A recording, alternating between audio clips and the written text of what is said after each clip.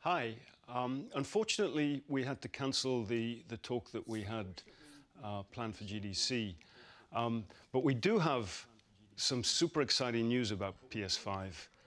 And who better to bring that to you than the one and only Mark Cerny. Without further ado, over to you, Mark. Thank you, Jim. That was close There one. will For a be second, I thought they were going lots to of say they had to chances later cancel on this. this year to look at the PlayStation 5 games. Today, I want to talk a bit about our goals for the You're PlayStation Shaggy. 5 hardware and how they influenced the development of the console. I think you all know I'm a big believer in console generations. Once every 5 or 6 or 7 years, a console arrives with substantially new capabilities. There's a lot of learning by the game developers, hopefully not too overwhelming, and soon there's games that could never have been created before. Now, it used to be that as a console designer, you'd somehow intuit what would be the best set of capabilities for the new console, and then build it in complete secrecy. For the PlayStation consoles, that period lasted through PlayStation 3, a powerful and groundbreaking console, but also one that caused quite a lot of heartache, as it was initially difficult to develop games for. So, starting with PlayStation 4, we've taken a different approach, roughly centered around 3 principles. The first of these is listening to the developers, which is to say that a lot of what we put into a console derives directly from the needs and aspirations of the game creators. We definitely do have some ideas of our own, but at the core of our philosophy for designing consoles is that game players are here for the fantastic games, which is to say that game creators matter. Anything we can do to make life easier for the game creators or help them realize their dreams, we will do. So, about once every 2 years, I take a tour of the industry. I go to the various developers and publishers, sit down, and discuss how they're doing with the current consoles and what they'd like to see in future consoles. This requires weeks on the road, as reaching the bulk of the game creators involves talking to well over 100 people at something like 24 publishers and developers. And it is incredibly valuable. Dude, there's By the way, the 544,000 feature people watching most right now. requested by the developers, that was an SSD, which we were very happy to put in the hardware, but a lot of problem solving was required. I'll be doing a deep dive on the SSD and surrounding systems later on in this talk. It's also key to make a generational leap while keeping the console sufficiently familiar to game developers. I think about this in terms of balancing evolution and revolution. Now, with PlayStation 1, 2, and 3, the target was a revolution each time with a brand new feature set.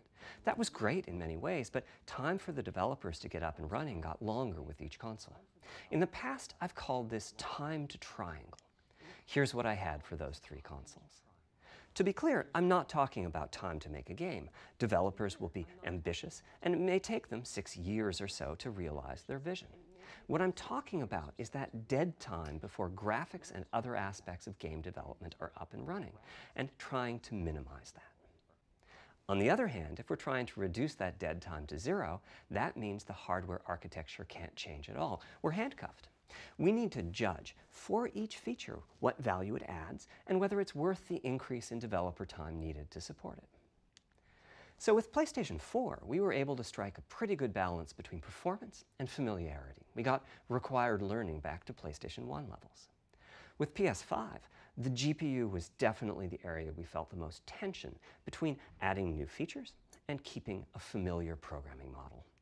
Ultimately, I think we've ended up with something under a month of getting up to speed. Still didn't show the That console. feels like we're striking about the right balance. I wonder if it's going to be I'll like go the into a leaked bit more detail dev later units. today about our philosophy with the GPU and the specific feature set that resulted from it. It's also very important for us, as the hardware team, to find new dreams, by which I mean something other than CPU performance, GPU performance, and the amount of RAM. The increase in graphics performance over the past 2 decades has been astonishing, but there are other areas in which we can innovate and provide significant value to the game creators, and through them, the players. That's why the SSD was very much on our list of directions to explore, regardless of what came out of the conversations with game developers and publishers. The biggest feature in this category is the custom engine for audio. That's today's final topic. The push for vastly improved audio, and in particular 3D audio, isn't something that came out of the developer meetings. It's much more the case that we had a dream of what might be possible 5 years from now, and then worked out a number of steps we could take to set us on that path. So here again are the three principles, the first being enabling the desires of developers to drive the hardware design. To me, the SSD really is the key to the next generation. It's a game changer. And it was the #1 ask from developers for PlayStation 5. As in, we know it's probably impossible, but can you put an SSD in it? That was a discussion we were also having internally. It was clear that the presence of a hard drive in every PlayStation 4 was having a positive impact. A lot of things that would simply have been impossible at Blu-ray disc speeds were now possible. At the same time, though, in 2015 and 2016, when we were having these conversations, developers were already banging up against the limits of the hard drive. And a lot of developer time was being spent designing around slow load speeds. I want to focus in on just one number here, which is how long it takes to load a gigabyte of data from a hard drive. The difficulty being that hard drives are neither particularly fast nor flexible. If all your data is in one block, which is frankly not very likely, you can load 50 to 100 megabytes a second, depending on where the data is located on the hard drive. Let's assume it's on the outer edge, which means loading a gigabyte takes 10 seconds. If you compress your game packages, you can fit more data on the Blu-ray disc and also effectively boost your hard drive read speed by the compression ratio.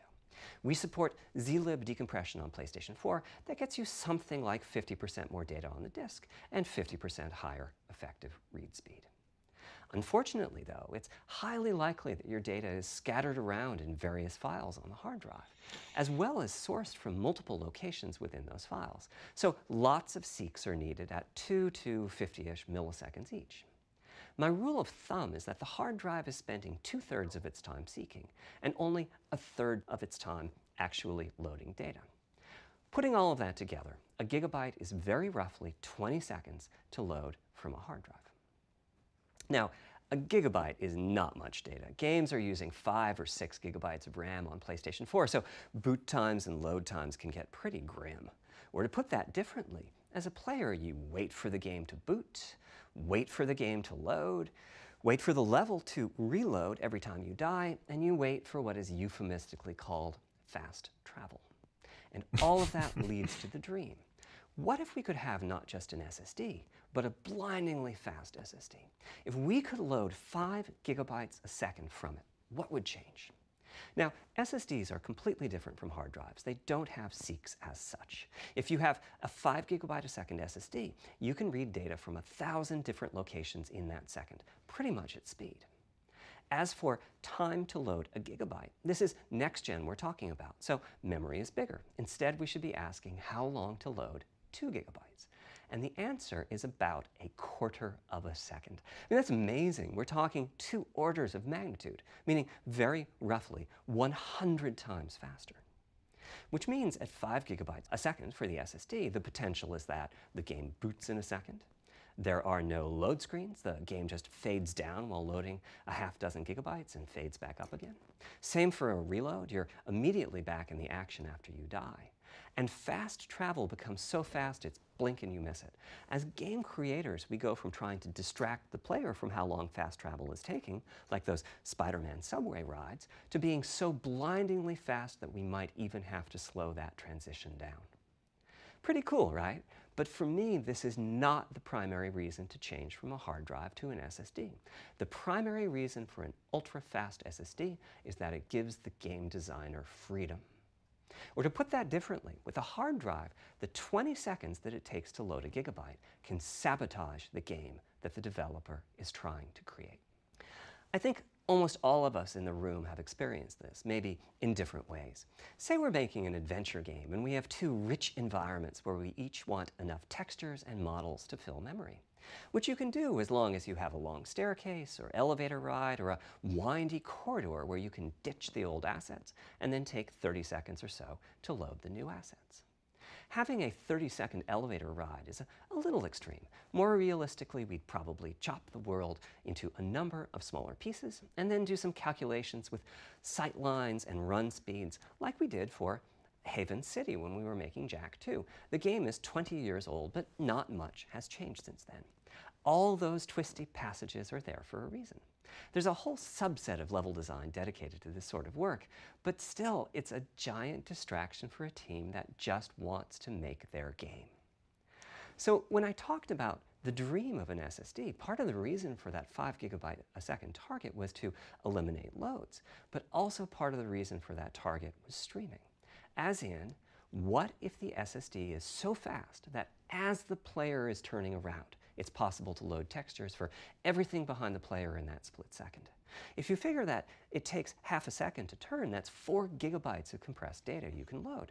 That sounds about right for next gen. Anyway, back to the hard drive. Another strategy for increasing effective read speed is to make big sequential chunks of data. For example, we might group all the data together for each city block. That removes most of the seeks, and the streaming gets faster. But there's a downside too, which is that frequently used data is included in many chunks and therefore is on the hard drive many, many times. Marvel's Spider-Man uses this strategy, and though it works very well for increasing the streaming speed, there's a massive duplication as a result. Some of the objects like mailboxes or news racks are on the hard drive 400 times. What I'm describing here are things that cramp a creative director's style. Either level design gets a little bit boring in places, or the data is duplicated so many times that it no longer fits on the Blu-ray disc. And you end up with hard limits on the player's run speed or driving speed. The player can't go faster than the load speed from the hard drive. And finally, I'm sure many of you have noticed that after a patch download, a PlayStation 4 will sometimes take a long time to install the patch. That's because when just part of a file has been changed, the new data can be downloaded pretty quickly. But before the game boots up, a brand new file has to be constructed that includes the changed portion. Otherwise, every change would add a seek or two. Even so, you can occasionally see this happening on game titles. They start to hitch once they get patched enough. With an SSD, though, no seeks. So no need to make brand new files with the changes incorporated into them, which means no installs as you know them today.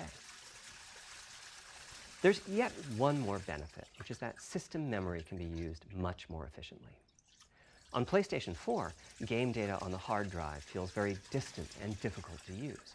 By the time you realize you need a piece of data, it's much too late to go out and load it. So system memory has to contain all of the data that could be used in the next 30 seconds or so of gameplay. That means a lot of the 8 GB of system memory is idle. It's just waiting there to be potentially used. On PlayStation 5, though, the SSD is very close to being like more RAM.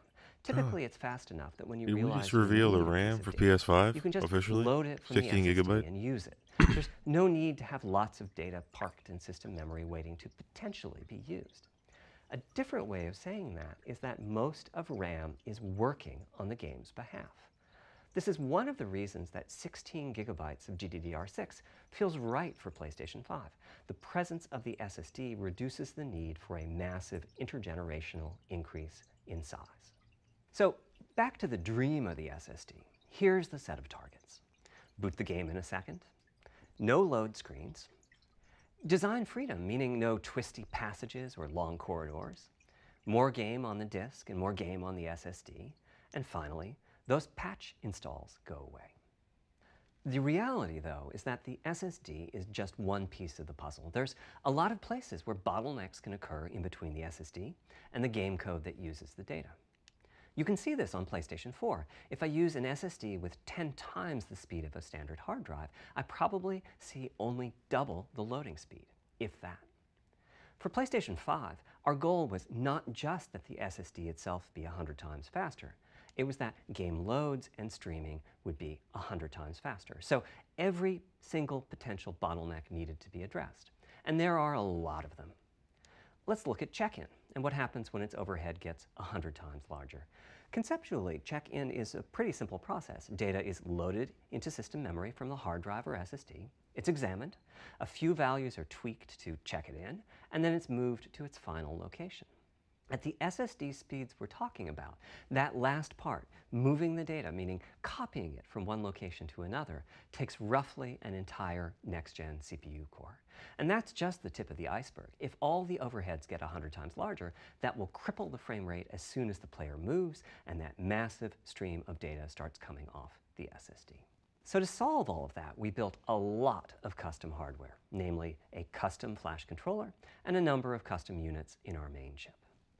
The flash controller in the SSD was designed for smooth and bottleneck-free operation, but also with games in mind. For example, there are 6 levels of priority when reading from the SSD.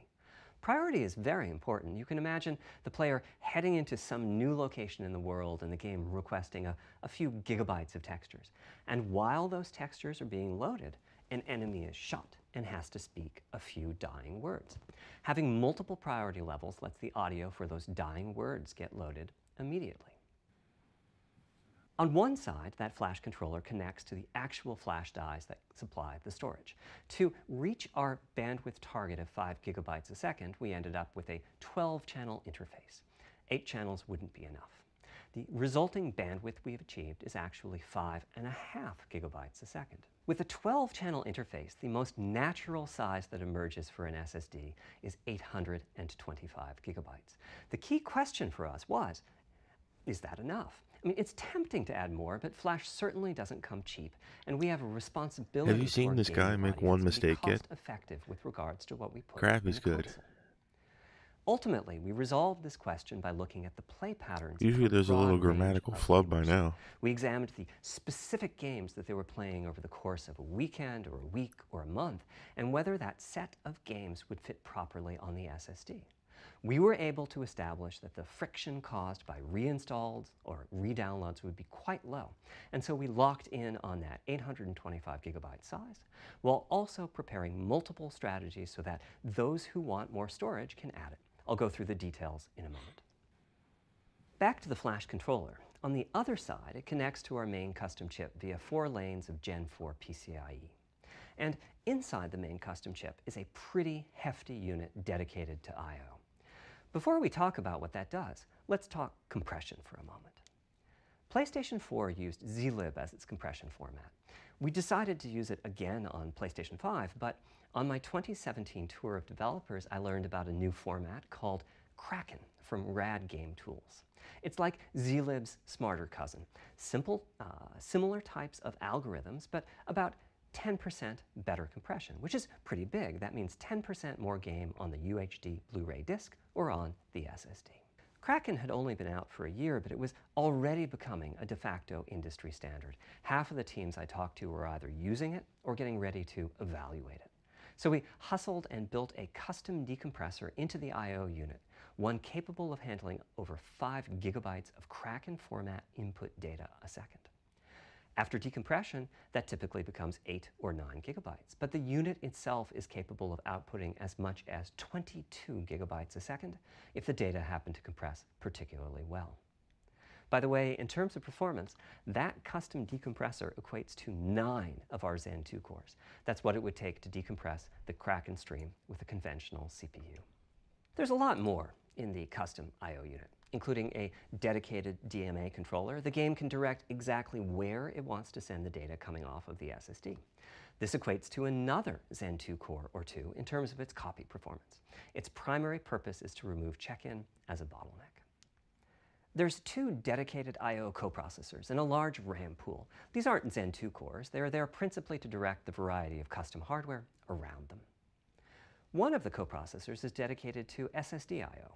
This lets us bypass traditional file I/O and its bottlenecks when reading from the SSD. The other is responsible for memory mapping, which I know doesn't sound like anything related to the SSD, but a lot of developers map and remap memory as part of file I/O, and this too can become a bottleneck. There are coherency engines to assist the coprocessors. Coherency comes up a lot in places. Probably the biggest coherency issue is stale data in the GPU caches. Flushing all of the GPU caches whenever the SSD is read is an unattractive option. It could really hurt the GPU performance. So we've implemented a gentler way of doing things, where the coherency engines inform the GPU of the overwritten address ranges, and custom scrubbers in several dozen GPU caches do pinpoint evictions of just those address ranges. The best thing is, as a game developer, when you read from the SSD, you don't need to know any of this. You don't even need to know that your data is compressed. You just indicate what data you'd like to read from your original uncompressed file and where you'd like to put it, and the whole process of loading it happens invisibly to you and at very high speed. Back to the dream. Thanks to all of that surrounding hardware, our 5.5 gigabytes a second really should translate into something like 100 times faster I/O than PS4 and allow the dream of no load screens and super fast streaming to become a reality. Having said that, expandability of our SSD is going to be quite important. Flash is costly, and you may very well want to add storage to whatever we put in the console. Now, the kind of storage you need depends on how you're going to use it. If you have an extensive PlayStation 4 library and you'd like to take advantage of backwards compatibility to play those games on PlayStation 5, then a large external hard drive is ideal. You can Backwards leave compatibility. your games on the hard drive and play them directly from there, thus saving the pricier SSD storage for your PlayStation 5 titles, or you can copy your active PlayStation 4 titles to the SSD. If your purpose in adding more storage is to play PlayStation 5 titles, though, ideally you would add to your SSD storage. We will be supporting certain M2 SSDs. These are internal drives that you can get on the open market and install in a bay in the PlayStation 5. As for which ones we support and when, I'll get to that in a moment. They connect through the custom I/O unit, just like our SSD does. So they can take full advantage of the decompression, I/O coprocessors, and all the other features I was talking about. Here's the catch, though. That commercial drive has to be at least as fast as ours. Games that rely on the speed of our SSD need to work flawlessly with any M2 drive. When I gave the Wired interview last year, I said that the PlayStation 5 SSD was faster than anything available on PC. At the time, commercial M2 drives used PCIe 3.0, and 4 lanes of that cap out at 3.5 gigabytes a second. In other words, no PCIe 3.0 drive can hit the required spec. M2 drives with PCIe 4.0 are now out in the market. We're getting samples and seeing 4 or 5 gigabytes a second from them. By year's end, I expect there will be drives that saturate 4.0 and support 7 gigabytes a second. Having said that, we are comparing apples and oranges, though, because that commercial M2 drive will have its own architecture, its own flash controller, and so on. For example, the NVMe specification lays out a priority scheme for requests that the M2 drives can use. And that scheme is pretty nice, but it only has 2 true priority levels. Our drive supports 6. We can hook up a drive with only 2 priority levels, definitely, but our custom I/O unit has to arbitrate the extra priorities rather than the M2 drive's flash controller. And so the M2 drive needs a little extra speed to take care of issues arising from the different approach. That commercial drive also needs to physically fit inside of the bay we created in PlayStation 5 for M2 drives. Unlike internal hard drives, there's unfortunately no standard for the height of an M2 drive. And some M2 drives have giant heat sinks. In fact, some of them even have their own fans. Right now, we're getting M2 drive samples and benchmarking them in various ways. When games hit beta as they get ready for the PlayStation 5 launch at year-end, we'll also be doing some compatibility testing to make sure that the architecture of particular M2 drives isn't too foreign for We're still on for a year-end launch. Once we've done that compatibility testing, we should be able to start letting you know which drives will physically fit and which drive samples have benchmarked appropriately high in our testing. It would be great if that happened by launch, but it's likely to be a bit past it. So please hold off on getting that M2 drive until you hear from us. Okay, back to our principles. Balancing evolution and revolution is the second of them. This was definitely a recurring theme with the GPU. We need new GPU features and capabilities. If we only have more performance, it's not really a new generation of console. Of course, many of these capabilities result in more performance. That's part of why a PlayStation 5 teraflop is more powerful than a PlayStation 4 teraflop. But we aren't just looking for the performance. We also need the ability to do something with the GPU that could not have been done before. And we need higher performance per watt. Every time we double the performance of some GPU component, we don't want to find out we've doubled the power consumed and the heat produced. But at the same time, we have to make sure the GPU can run PS4 games, and we have to ensure that the architecture is easy for the developers to adopt. Now, backwards compatibility was handled masterfully by AMD. They treated it as a key They treated it as a key need throughout the design process. As our solution to adding new features without blindsiding developers, we made sure that if there were new significant features, it would be optional to use them. The GPU supports ray tracing, but you don't have to use ray tracing to make your game. The GPU supports primitive shaders, but you can release your first game on PlayStation 5 without making any use of them. Before I get into the capabilities of the GPU, I'd like to make clear 2 points that can be quite confusing. First, we have a custom AMD GPU based on their RDNA 2 technology. What does that mean? AMD is continuously improving and revising their tech. For RDNA 2, their goals were, roughly speaking, to reduce power consumption by re-architecting the GPU to put data close to where it's needed, to optimize the GPU for performance, and to add a new, more advanced feature set. But that feature set is malleable, which is to say that we have our own needs for PlayStation, and that can factor into what the AMD roadmap becomes. So collaboration is born. If we bring concepts to AMD that are felt to be widely useful, then they can be adopted into RDNA 2 and used broadly, including in PC GPUs. If the ideas are sufficiently specific to what we're trying to accomplish, like the GPU cache scrubbers I was talking about, then they end up being just for us. If you see a similar discrete GPU available as a PC card at roughly the same time as we release our console, that means our collaboration with AMD succeeded in producing technology useful in both worlds. It doesn't mean that we as Sony simply incorporated the PC part into our console. This continuous improvement in AMD technology means it's dangerous to rely on teraflops as an absolute indicator of performance, and CU count should be avoided as well. In the case of CPUs, we all understand this. The PlayStation 4 and PlayStation 5 each have 8 CPUs, but we never think that meant the capabilities and performance are equal. It's the same for CUs. For one thing, they've been getting much larger over time. Adding new features means adding lots of transistors. In fact, the transistor count for a PlayStation 5 CU is 62% larger than the transistor count for a PlayStation 4 CU.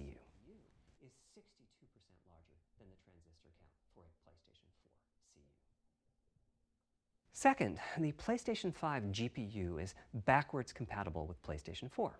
What does that mean? One way you can achieve backwards compatibility is to put the previous console's chipset in the new console, like we did with some PlayStation 3s, but that's of course extremely expensive. A better way is to incorporate any differences in the previous console's logic into the new console's custom chips, meaning that even as the technology evolves, the logic and feature set that PlayStation 4 and PlayStation 4 Pro titles rely on is still available in backwards compatibility modes. One advantage of this strategy is that once backwards compatibility is in the console, it's in. It's not as if a cost down will remove backwards compatibility like it did on PlayStation 3. Achieving this unification of functionality took years of efforts by AMD, as any roadmap advancement creates a potential divergence in logic. Running PS4 and PS4 titles at boosted frequencies has also added complexity. The boost is truly massive this time around, and some game code just can't handle it. Testing has to be done on a title-by-title basis. Results are excellent, though. We recently took a look at the top 100 PlayStation 4 titles as ranked by playtime, and we're expecting almost all of them to be playable at launch on PlayStation 5. With regards to new features, as I said, our strategy was to try to break new ground, but at the same time not to require use of the new GPU capabilities. For more than a decade, GPUs have imposed a restriction on game engines. Software handles vertex processing, but for the most part, dedicated hardware is responsible for the triangles and other geometry that the vertices form. That means it's not possible to do even basic optimizations, such as aborting processing of a vertex if all geometry that uses it is off-screen. PlayStation 5 has a new unit called the Geometry Engine, which brings handling of triangles and other primitives under full programmatic control. As a game developer, you're free to ignore its existence and use the PlayStation 5 GPU as if it were no more capable than the PS4 GPU, or you can use this new intelligence in various ways. Simple usage could be performance optimization, such as removing backfaced or off-screen vertices and triangles. More complex usage involves something called primitive shaders, which allow the game to synthesize geometry on the fly as it's being rendered. It's a brand new capability.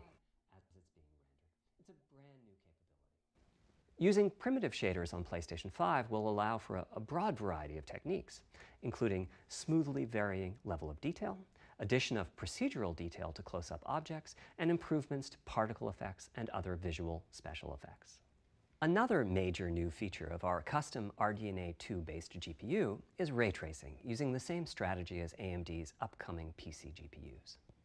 The CUs contain a new specialized unit called the intersection engine, which can calculate the intersection of rays with boxes and triangles. To use the intersection engine, first you build what is called an acceleration structure. It's data in RAM that contains all of your geometry. There's a specific set of formats you can use. They're variations on the same BVH concept. Then, in your shader program, you use a new instruction that asks the intersection engine to check a ray against the BVH. While the intersection engine is processing the requested ray triangle or ray box intersections, the shaders are free to do other work. Having said that, the ray tracing instruction is pretty memory intensive, so it's a good mix with logic-heavy code. There's of course no need to use ray tracing. PS4 graphics engines will run just fine on PlayStation 5. But it presents an opportunity for those interested. I'm thinking it'll take less than 1 million rays a second to have a big impact on audio. That should be enough for audio occlusion and some reverb calculations. With a bit more of the GPU invested in ray tracing, it should be possible to do some very nice global illumination. Having said that, adding ray-traced shadows and reflections to a traditional graphics engine could easily take hundreds of millions of rays a second, and full ray tracing could take billions. How far can we go? I'm starting to get quite bullish. I've already seen a PlayStation 5 title that's successfully using ray tracing-based reflections in complex animated scenes with only modest costs. Another set of issues for the GPU involved size and frequency. How big do we make the GPU, and what frequency do we run it at? This is a balancing act. The chip has a cost, and there's a cost for whatever we use to supply that chip with power and to cool it. In general, I like running the GPU at higher frequency. Let me show you why. Here's 2 possible configurations for a GPU roughly of the level of the PlayStation 4 Pro. This is a thought experiment. Don't take these configurations too seriously. If you just calculate teraflops, you get the same number. But actually, the performance is noticeably different because teraflops is defined as the computational capability of the vector ALU. That's just one part of the GPU. There are a lot of other units. And those other units all run faster when the GPU frequency is higher. At 33% higher frequency, rasterization goes 33% faster. Processing the command buffer goes that much faster. The L2 and other caches have that much higher bandwidth, and so on. About the only downside is that system memory is 33% further away in terms of cycles. But the large number of benefits more than counterbalance that. As a friend of mine says, a rising tide lifts all boats. Also, it's easier to fully use 36 CUs in parallel than it is to fully use 48 CUs. When triangles are small, it's much harder to fill all those CUs with useful work. So there's a lot to be said for faster, assuming you can handle the resulting power and heat issues, which frankly, we haven't always done the best job at. Part of the reason for that is, historically,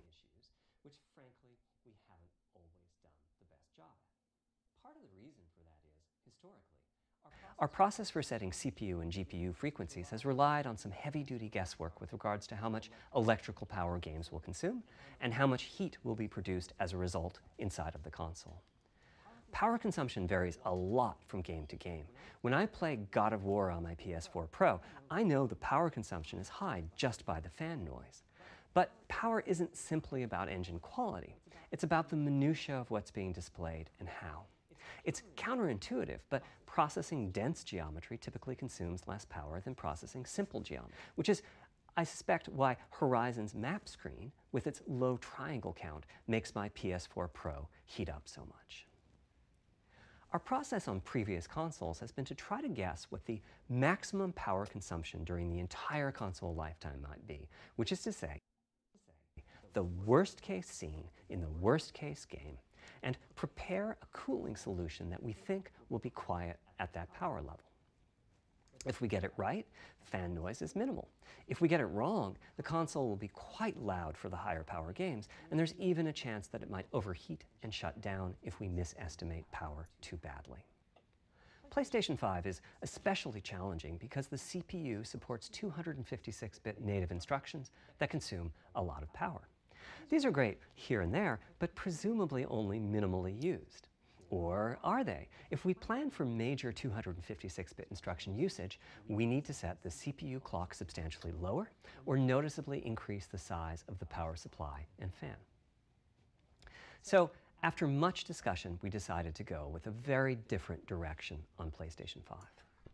We built a GPU with 36 CUs. Mind you, RDNA 2 CUs are large. Each has 62% more transistors than the CUs we were using on PlayStation 4.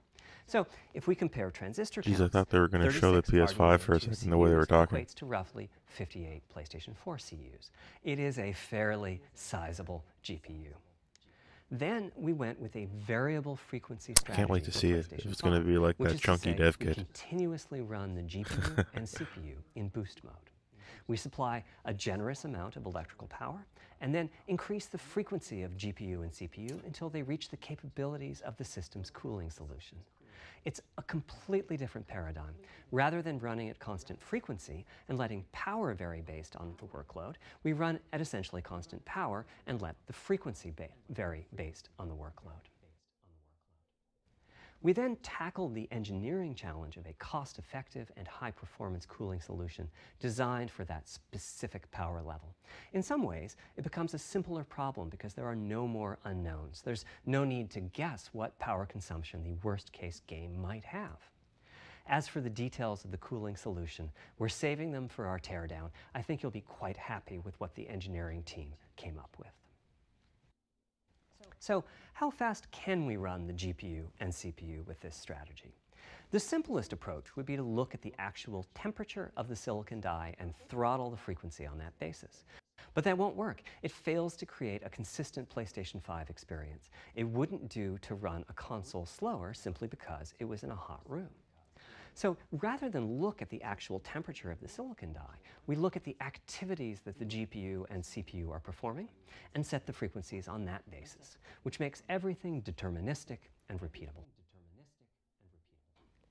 While we're at it, we also use AMD's Smart Shift technology and send any unused power from the CPU to the GPU so it can squeeze out a few more pixels. The benefits of this strategy are quite large. Running a GPU at 2 GHz was looking like an unreachable target with the old fixed frequency strategy. With this new paradigm, we're able to run way over that. In fact, we have to cap the GPU frequency at 2.23 GHz so that we can guarantee that the on-chip logic operates properly.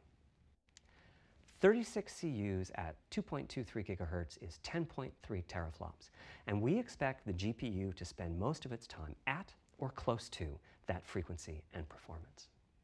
Similarly, running the CPU at 3 GHz was causing headaches with the old strategy. But now we can run it as high as 3.5 GHz. In fact, it spends most of its time at that frequency. That doesn't mean all games will be running at 2.23 GHz and 3.5 GHz. When that worst-case game arrives, it will run at a lower clock speed, but not too much lower. To reduce power by 10%, it only takes a couple of % reduction in frequency, so I'd expect any downclocking to be pretty minor. All things considered, the change to a variable frequency approach will show significant gains for PlayStation gamers. The final of our 3 principles was about finding new dreams. It's important for us on the hardware team to find new ways to expand or deepen gaming, and that's what led us to a focus on 3D audio. As players, we experience the game through the visuals, through audio, and through the feedback we receive from the controller, such as rumble or haptics. Personally, I feel a game is just dead without audio. Visuals are, of course, important, but the impact of audio is huge as well. At the same time, the audio team on a game project has to do a lot with a little. For example, on PlayStation 4, there's fierce competition for the Jaguar CPU cores. Audio typically ends up getting just a fraction of a core.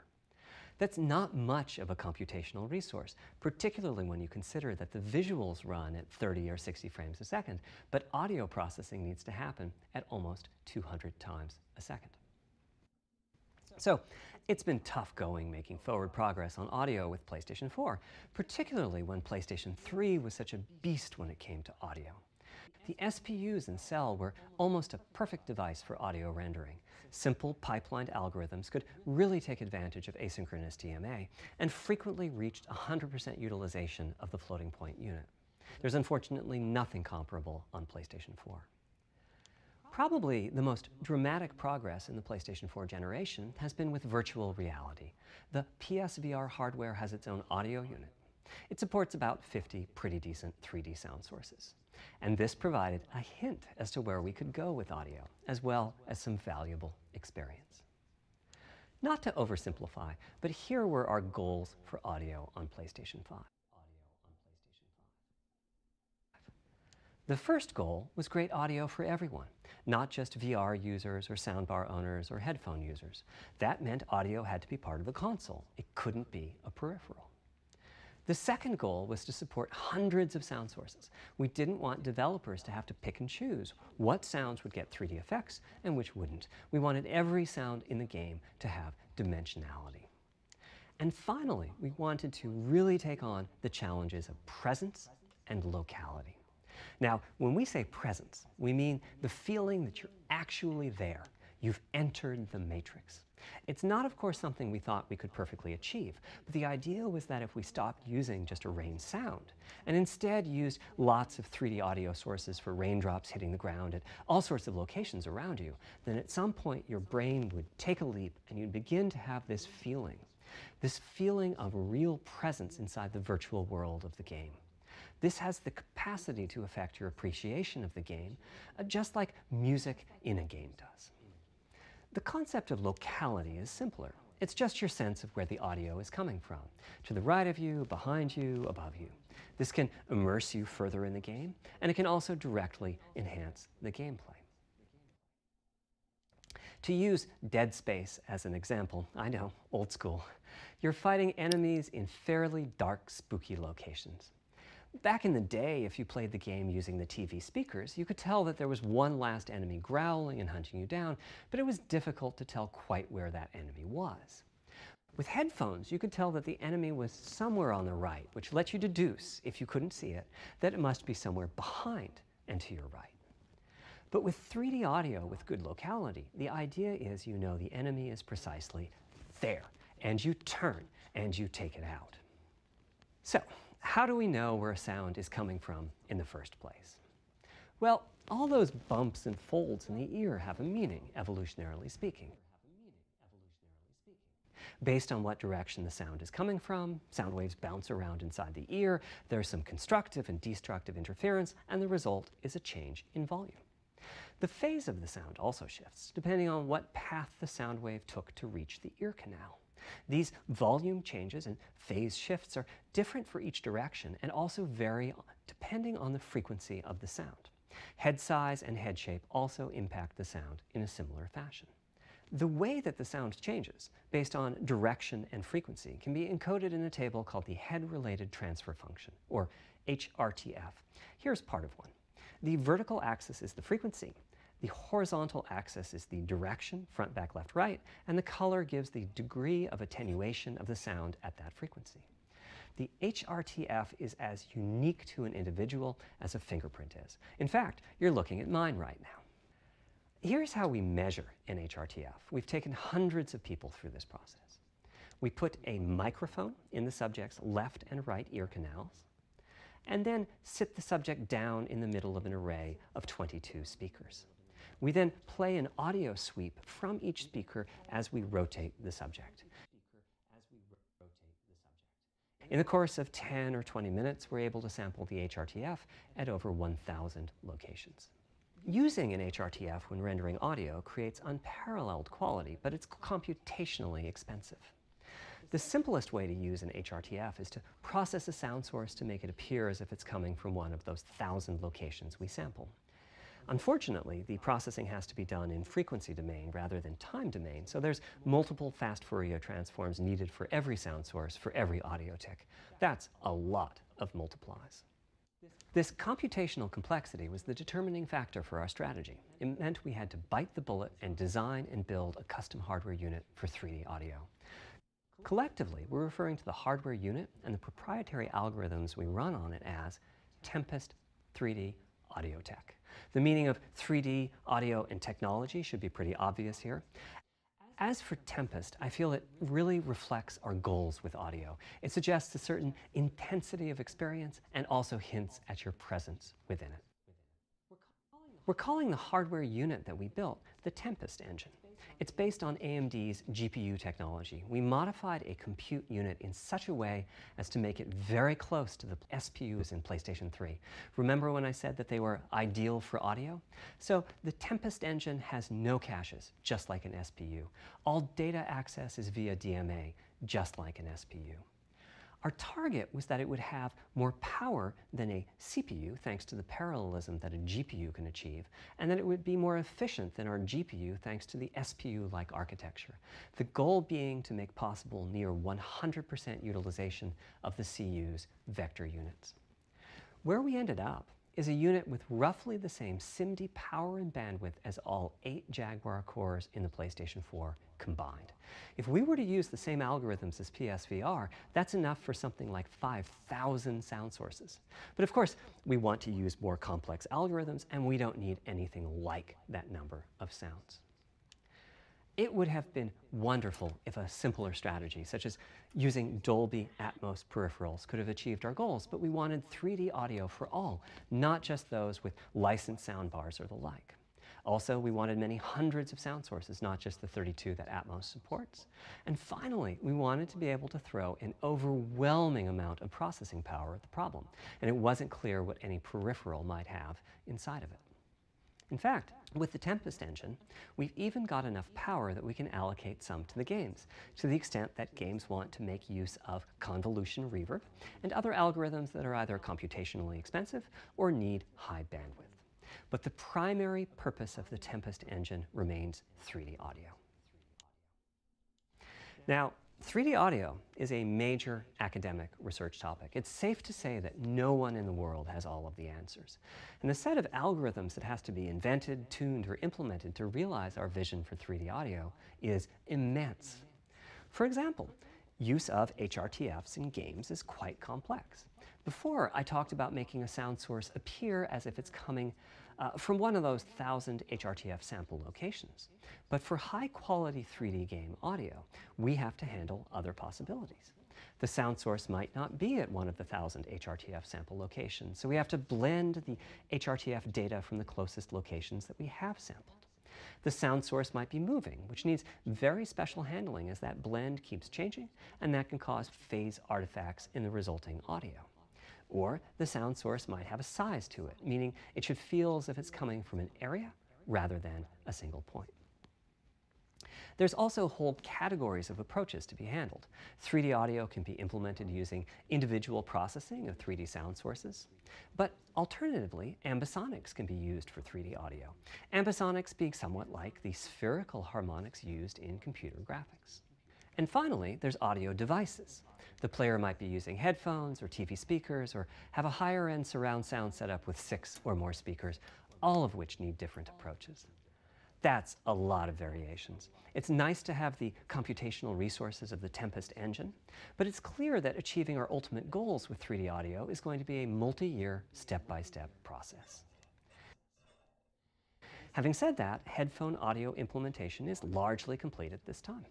It was a natural place for us to start. With headphones, we control exactly what each ear hears, and therefore the algorithmic development and implementation are more straightforward.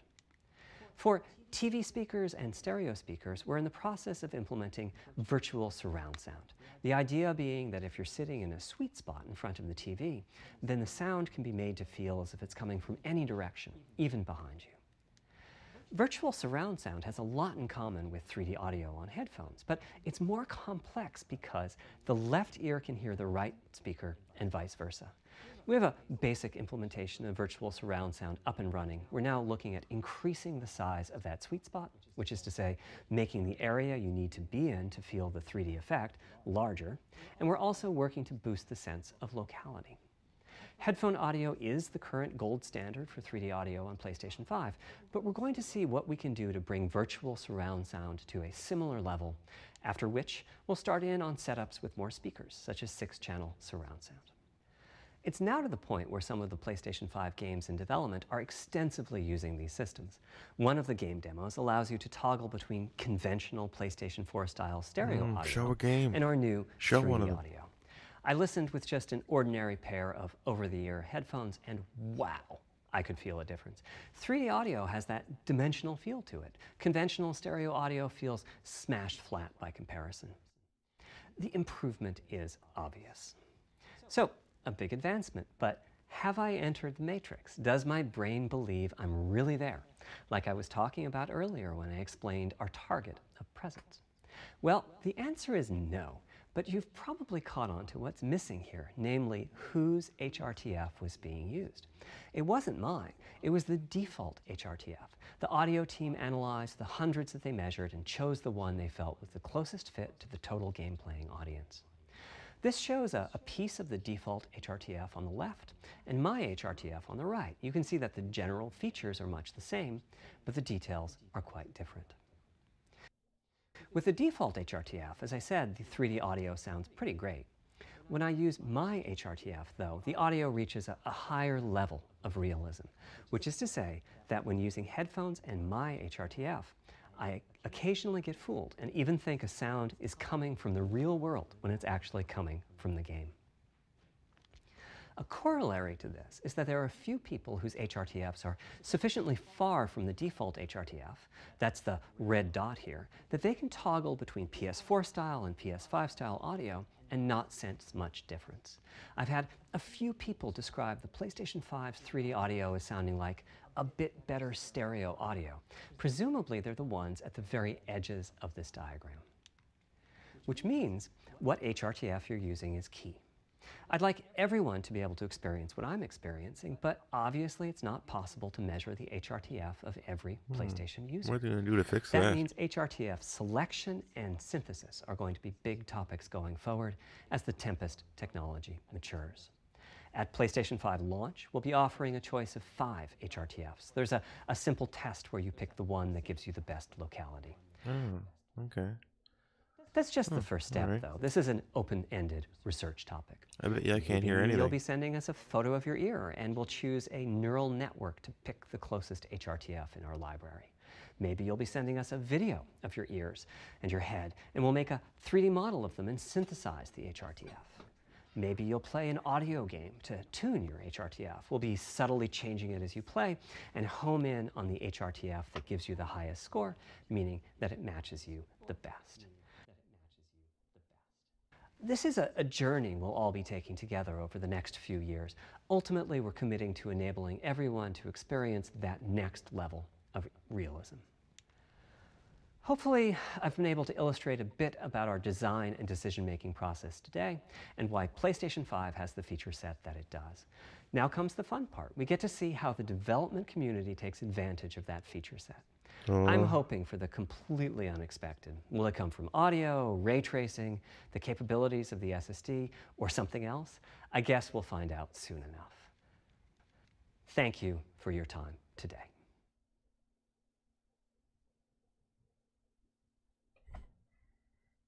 What the hell was that? God dang it. I set my alarm clock for that. I wanted to see the console. Dang it.